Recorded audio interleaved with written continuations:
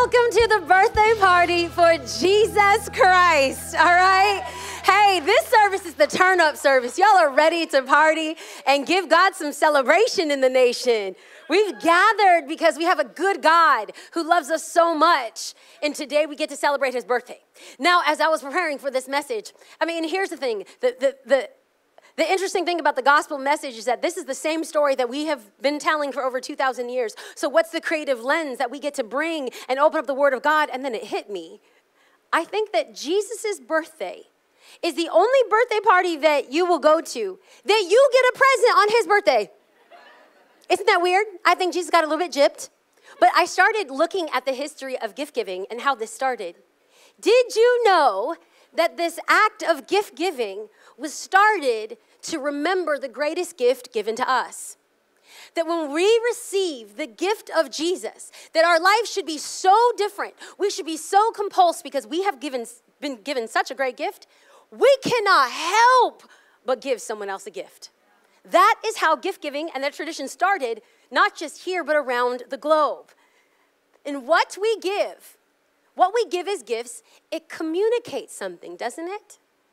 When we think about it, as you open up gifts tonight, or maybe tomorrow morning, or whenever you open up gifts, when we give a gift, it's because we're communicating a love for somebody.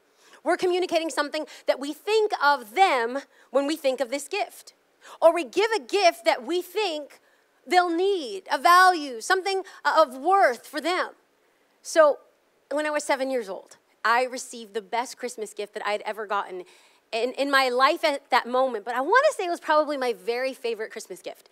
It was a very simple gift from my uncle, but it came in a velvet box, and I opened it up, and it was a gold-faced watch with a brown leather band. But this watch was so fancy. It was the fanciest thing I'd ever seen, because as the hands of the clock moved, a sun would come up during the day, and a moon would come up at night. And I'm like, I know, oh, is that so cute? I loved it. And my uncle was communicating and teaching me not just how to tell time, but the value of time. He gave me a gift that represented something to communicate his love and something that he thought that I needed. And gifts do just that. They're trying to communicate something to us. So if tomorrow you open up a present and inside is a box of Rogaine, a book on manners, and some Tic Tacs, that's communicating something, right? Exactly. So God gave us something in this gift of Jesus that he was trying to communicate to us about. Now think about it. If God thought that our greatest need, if he perceived that our greatest need was economic, he would have given us an economist. If he thought that our greatest need was humor and fun, he would have sent a comedian. If he thought our greatest need was health, he would have given us a doctor. But no, God knew that our greatest need was to be in communion with him, to be in a right relationship with him. But he knew that sin had separated us, so he sent his son as a savior. That gift communicates something. He knew what we needed. And God did this. God did this because as we opened up service and it was on the screen, you don't have to turn there. In a second, I'm going to have you turn to Luke chapter 2, but on the screen, he did this because God so loved the world that he gave his one and only son, that whoever, somebody say whoever, black, white, Asian, Haitian, Eurasian, Croatian, tall, short, skinny, floofy, educated, non-educated, broken, busted, bad, and bougie, whomever believes in him shall not perish but have eternal life. That is love. That is your love story. The greatest love story. If you've been with us during this holiday season here at church, we've been going through a series on Advent. The wait is over. And Advent means arrival. And so what we are communicating, what we've learned in these 4 values that we've gone through for Advent is that the arrival of Jesus Christ was the greatest gift that God could have given us. And each week we took a different value. The first week was on hope, and we took a look at the wise men and the hope the wise men had in following the star to find Jesus. And then peace, the peace that we have because Christ is the Prince of all peace. And then last week was on joy, the joy that we have, like Mary, to usher in the birth of Christ. And this last week is on love. And who better to typify this than Jesus himself on his birthday? Now you might be here today and you're like, that doesn't matter. I don't care about love. I think the reason why we as a culture have been numb to this idea of love is because our definition of love is fickle, it's thin, and it's muddled at best. I've shared this before, but if you're new here or you're visiting, the English language is a very limited language. So you can say, I love McDonald's, I love my dog, I love my best friend, and I love my mom. Well, which one do you love more? The Greeks had an understanding of this, and so they had words that explained different types within one word in our English language. For example, this word love. In Greek language, if they said eros, this is the lusty, musty type of love. That is the passionate type of love, where we get our English word erotic. It is the passionate, desirous type of love. But if you're talking about your best friend or maybe a sibling and you love them, that's a phileo type of love. That's a brotherly love. Or a storge love, a love that you have between your parents or your grandparents. But then, in the New Testament, a new word comes into the Greek lexicon. And that word to talk about love is not eros, it's not storge, it is agape. And this is an unconditional love that is predicated upon nothing that you can do. In fact, our English word agony comes from this word agape because it's excruciating type of love. It's a sacrificial type of love. Do you know that we are hardwired for love? Inside of every one of us, in the DNA of our soul, we are hardwired for love. Well, of course you have to say that, Bianca. We're in church. No, science says it. Maslow's hierarchy of love indicates that for humans to exist, you need love. So to make this extra clear, extra plain, for you to have the life that you've always dreamed, the life that you've always desired, you need to have love. So we search for love. We buy gifts to satiate needs that we have, or we buy gifts to give to others and hope that they love us in return. We share meals to express love. We raise a glass at dinner room tables, cheersing over memories that we had to celebrate love, and then it ends. The holidays are over. The parties are done and dusted. People leave, and you find yourself saying, where is the love? We want connection. In the DNA of our heart and our soul, we want to be seen. We want to be known. We want that kind of love. So if you came today to church, you came from some good news. I feel like Hark the Herald, Bianca is saying the words out of Luke chapter 2. I hope that you're there. If not, the verses are on the screen. But turn with me in your Bible to Luke 10 because the Gospel of Luke records it this way in verse 10. I bring to you good noise. That's the Bianca International version. I bring to you good news that will cause great joy for all people. In its original language, this all means all. It's everybody. Today in the town of David, a Savior has been born to you. He is Messiah, the Lord. This will be a sign to you. You will find a baby wrapped in cloths and lying in a manger. What is love? It is God saying, you don't have to be separated by sin anymore. I am sending my son as a Savior. That's sacrifice. Look at verse 13. Suddenly a great company of heavenly hosts appeared with the angel, praising God. That's what we were just doing, family. You know what brings me so much joy? I love when you get to church on time. I really do. I love when you show up and you sit here. These are the extra holy seats, FYI. Glad that you're here, yes. I love that. I love that. I love when you bring out your Bibles and your notebooks not because of what I'm saying is important, but the Word of God is important. I love that. But you know what I love more than anything? When we worship together. Because we are ascribing worth to who God is. If he's worth it, then worship. This is what the angels did. Glory to God in the highest, and on earth peace to those on whom his favor rests. That is the good news, that the favor of God has come to rest upon you and you and you and you. The favor of God has come upon us. The chaos that has been our life, the Prince of Peace will quell. My God, this is the greatest gift that we could ever desire or receive. See, God knew what our heart longed for. He knew that our soul ached for acceptance. In this gift, if you've been with us in this series, you know this gift isn't just only for wealthy wise men. This gift isn't for prestigious kings like Herod. This gift isn't for holy teenagers like Mary and Joseph. No, this gift is for everyone. God wanted that no one be kept from the arrival, the advent of Jesus. So if God thought that politics were the most important thing, he would have sent us a politician. If God thought our greatest need would be philosophy and questioning the meaning of life, he would have given us a philosopher. But God knew our greatest need was to be in connection with him. So he sent his son Jesus as our Savior. Now, you should be in Luke 2. Just jump up a few verses to verse 8. So in Luke chapter 2, verses 6 and 7, it's the birth of Jesus. Mary birthed Jesus. And then we pick this up in verse 8.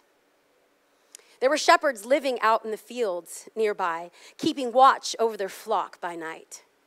I'm going to give us one more perspective from a different group in the nativity story, because I think that their story bears repeating today on a day that we highlight the love of Christ. Now, by a show of hands, how many are familiar with the nativity story? You've heard this story before, that in the field there are shepherds laying by their flocks at night. Great, a lot of us, a huge majority of us. But the problem with hearing this story repeatedly is that we can become anesthetized. We could be numb. It's like Novocaine for our heart. We hear it, yeah, shepherds. Yeah, at night. Yeah, hark the herald. Okay, heard it before. So what I want us to do is I don't want us to gloss over and become numb. I want us to dive into the pages. In fact, I want you, humor me on this Christmas Eve, I want you to put yourself into the shoes, the sandals of the shepherds. I want you to feel the coolness of the night. I want you to feel the dank moisture in the air. I want you to look up and see the bruised and beaten dark blue sky with a few flecks of stars in the distance. I want you to hear the bleating and the bleating, the baaing of the sheep that you tend and take care of. See, you, dear shepherd, this is what you know. This is what you have done since the day that you can work. As you lay down on the pasture of grass with your sheep sleeping in the distance, you put your hands behind your head and you say, another day, another dollar. But all of a sudden, out of nowhere, a blast of light comes through, and all of a sudden, you're seeing things you've never seen before. You're hearing things you've never heard before. You can't explain this. Now, dear shepherd, pick up your story in verse 9. An angel of the Lord appeared to them, and the glory of the Lord shone around them, and they freaked out. I mean, our version says terrified, but like who says that word, terrified? They lost their ever-loving mind, okay? Because in this moment, a voice pierces the darkness, a light shines, and in verse 10, the angel says, do not freak out. Don't be afraid. I have come to bring you good news that will cause great joy for all people. The angel is saying, I have words that will change your life. The sadness, the emptiness, the mundane life that you've been living, it's all about to change, because the greatest gift that your soul may not even have the language to articulate that it needs has arrived today in a town called Bethlehem. Today, verse 11, in a town of David, a Savior has been born to you. To you. To you, and this is a sign to you. You will find a baby wrapped in cloths and lying in a manger. The Prince of Peace has come to bring peace into the chaos of your life. Now, again, put yourself in the sandal of the shepherds. How would you feel if you got this divine oracle, this word from God, that his Savior was sent to you? I mean, you guys came with your very polite church faces, thank you. Orange County golf clap type of faces. Oh, yes, he came for me. No, this would have been freaking crazy, okay? And if that wasn't enough, this would have been terrifying and confusing for you. But for the shepherds, it would have been absolutely insane. Out of everyone, you're going to appear to a shepherd? The shepherd would have been confused. Why would a shepherd have been confused? Well, a shepherd was a day laborer. It's not a common vocation that we know, so I'm going to put some language to help us understand why this would have been so jaw-dropping at the time. They were day laborers. Think of it as pickers or long-distance truckers.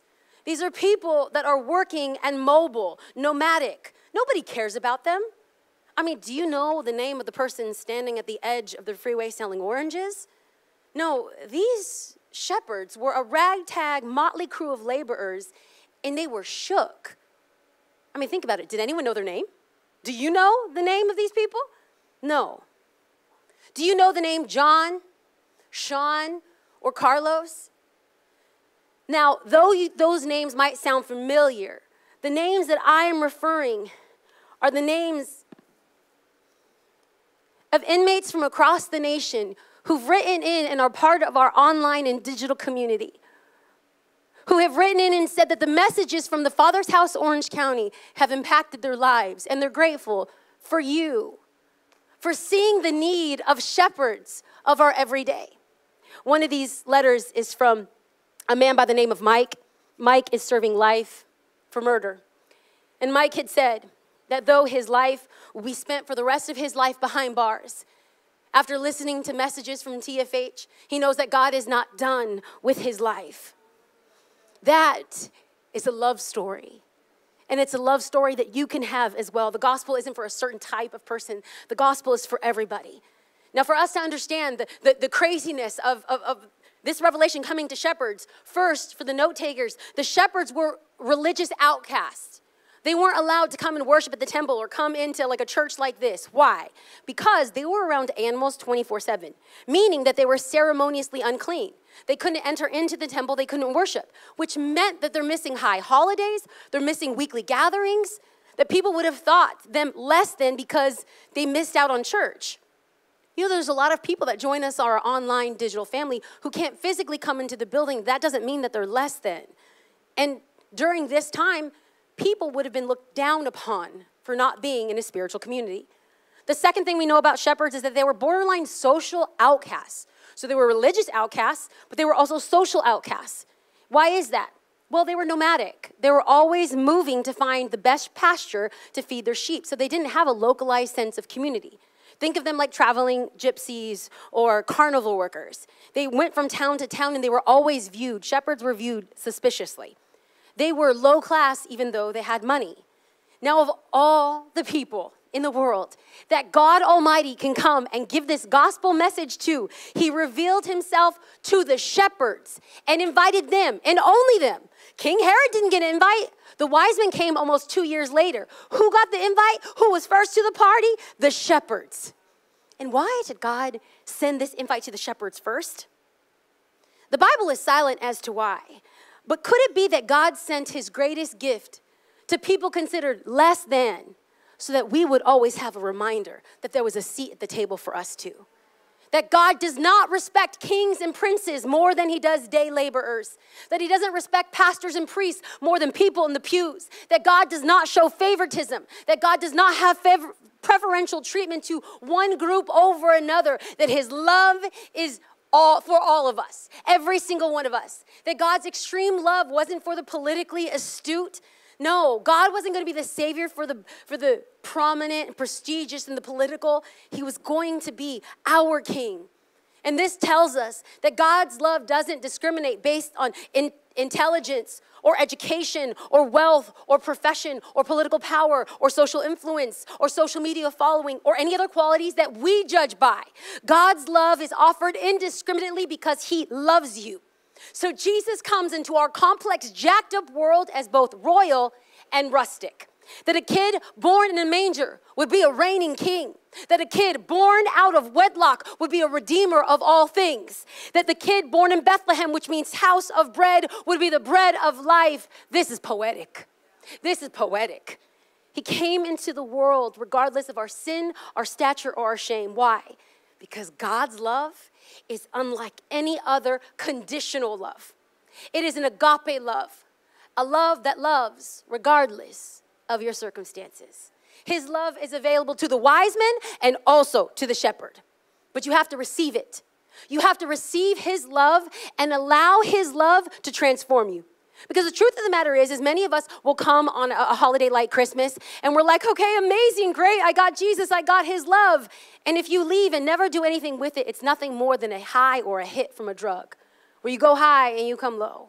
But if you allow yourself to receive this gift of love and allow the love of God to transform your life will look different. Your words will be different. Your thoughts will be different. Your patterns will be different. Your relationships will be different. But you got to let the love of God transform you. Look at the response of the shepherds in verse 15. When the angels had left them and gone into heaven, the shepherds said to one another, hey, yo, bro, this is crazy. Let's go. How do you read your Bible? Let us thou go forth to Bethlehem. No, they are tripping out.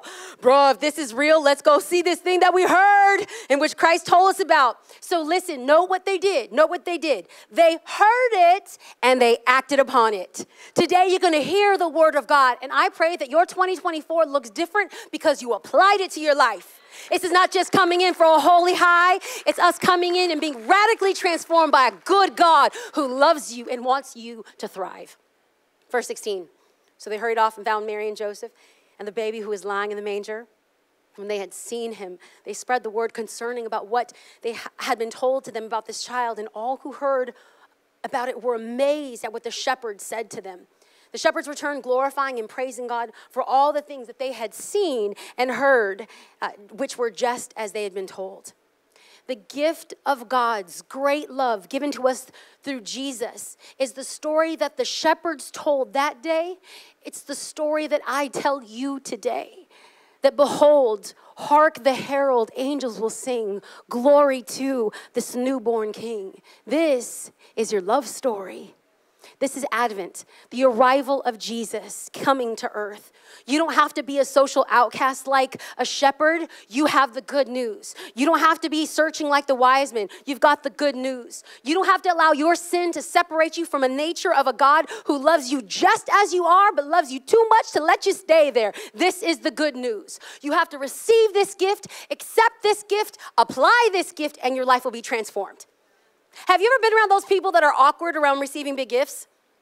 It's the truth. Just watch. Just trust me. Whether you open up your gifts tonight or tomorrow morning, you always have one member in your family that like they deserve an Emmy. Me? Oh my gosh. No, this is too much. I can't. It's a box of socks, bro. Like really? Those people are interesting. You know what they're communicating when they reject this gift? They're either saying, you can't afford this, or I don't deserve this. That's what we're saying when we reject gifts. And that's a lot of people's same response when it comes to receiving the love of God that has been offered to us by Christ Jesus. God's love that has been offered to us by Christ Jesus. This is what it says in 1 John 4:9. Don't turn there, it's on the screen. That God has shown his love to you and to me, to us, by sending his only son into the world. God did this so that we might have life through Christ. The arrival and the birth of Jesus announces what every soul in here craves. Whether you realize it or not, whether you find yourself saying, I don't need love, or love has let me down. Or maybe you find yourself saying, I have a great marriage. I love my spouse. We don't argue. We don't wake up with morning breath. We never fight about finances. Our kids are perfect. They don't smell. They never talk back. And you've experienced a great love. Good.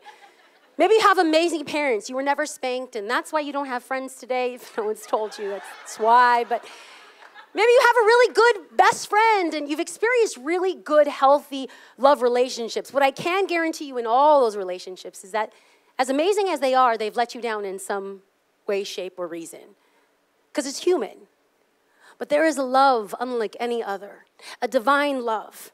The love of Jesus is an unfailing love. It is a preserving love. It's a love that will find you and search you out. It is a love that places value on you when you can't place value on you. It is the love that forgives you and sees you.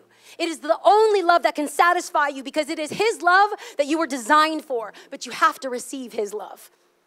And then let your life be transformed by the renewing love of God. And there's people online and the video experience in this room, when they hear about the love of God, they fight it. And they say, no, God can't love me. Me? No, it's too much. You don't know what I've done. No, he can't. And you know what you're saying? You're saying either God cannot afford it or you are unworthy of it. But here's the good news. God's love was never predicated by anything that you have done. His love is a free gift for you. It is a sacrificing, anguishing, agape kind of love. What happens when we choose to reject this gift from God? It's simple. If you reject this gift from God, this gift of love, you will spend the rest of your life searching for someone or something to give you what only God can give you. That is his redeeming love. If God thought that you needed food, he would have sent you a chef. If God felt that your need was money, he would have made you wealthy. But God knew that your greatest need would be a relationship with the Savior who sees you, who knows you, who could call purpose and fashion you for a destiny that you can't even begin to think. That is the love of God. No longer do we have to stay in the doldrums of our average, basic, and boring life. There is a life, an eternal life that is destined to us, but there's an earthly life that has been promised to us because we have a God who loves us and wants to restore things on heaven and on earth. And God loved you so much that he didn't just send his son to be born for you. He sent his son to be born for you so that he could die for you. That is the anguishing agape love. You came here today, and yes, we have Santa Claus and photo booths, and yes, we have a cookie decorating station and hot cocoa, but you didn't come for any of that. Yes, you look great in your three-piece suit and your high heels, but you didn't come for a fashion show. Yes, you came and we made it snow here in Orange County, but you didn't come for that. You came to hear that there's a God who sees you, who knows every hair on your head and every tear that you've shed. He knows your sin. He knows your secrets. He knows your shame. He knows your fear. He knows your anxiety. He knows your depression. He knows your longings. He knows your achings. He sees you and he's saying, come to me. I love you. I love you. And maybe you thought that you were coming today to tick off a religious obligation off of a moral box. But you need to hear, and what I pray to God that you remember, and the loneliness and the ache of wherever you're at in life, that there's a God who loves you. And maybe today is the first time that you are hearing this message, whether in the video experience here in this room or watching with our online global family. But you were hearing this for the first time and you were thinking, that's what I want. That's what my soul longs for. If that is you and you've never said yes to Jesus, or maybe at one point you were walking with the Lord, you were walking lock and step with God, but you've turned your back on God. The word in the Bible that is used is called repent. That means make a U-turn to receive this love of God yet again. Church family, will you do me a favor to create a sacred space? Can you bow your head? Can you close your eyes? Because today I'm going to give an invitation. On the count of 3, I'm going to invite you to boldly raise up your hand, not only so I can see it, but that God could see it as well. This is your declaration to the world and to God saying, I want to receive the love of God and have his love transform my life. But if that is you in here, 1, by raising your hand, you are saying, I want Jesus to be the Lord and Savior of my life. That 2, by raising your hand, you are saying that my mistakes and my failure, what the Bible refers to as sin, could be forgiven because of what Jesus did on the cross. And 3, by raising your hand, you are claiming the same power that resurrected Jesus from the grave will live in me. If that is you, boldly and brazenly on the count of 3. 1, 2, 3. Will you raise your hand? God bless you. God bless you. God bless you. God bless you. God bless you. God bless you. God bless you. Happy birthday, Jesus. Happy birthday to your spiritual life. There's a God who loves you. Anyone else before we go? Your heart is pounding and you're like, I don't want to be thirsty. I don't want to feel weird. It's weird. This is weird. Welcome to the weird. There's a God who sees you. That's weird. There's a God who wants to restore you. That's a trip. So, dear shepherd, is there anyone else before we go? Is there anyone else? God bless you for raising your hand. We wait for the one, baby. Yeah, we do. Oh, we celebrate with those stepping into a right relationship with God, to let those who raise their hand know that this decision is not in isolation. You're not alone. We are going to pray together as a church family. Church, will you bow your head and repeat after me? Can we say, Jesus, forgive me of my sins. Today I choose you as my Lord and Savior. Cleanse my hands, cleanse my heart, cleanse my head. Fill me with your spirit to do what I cannot do. In Jesus' name. In Jesus' name. And the church says, amen.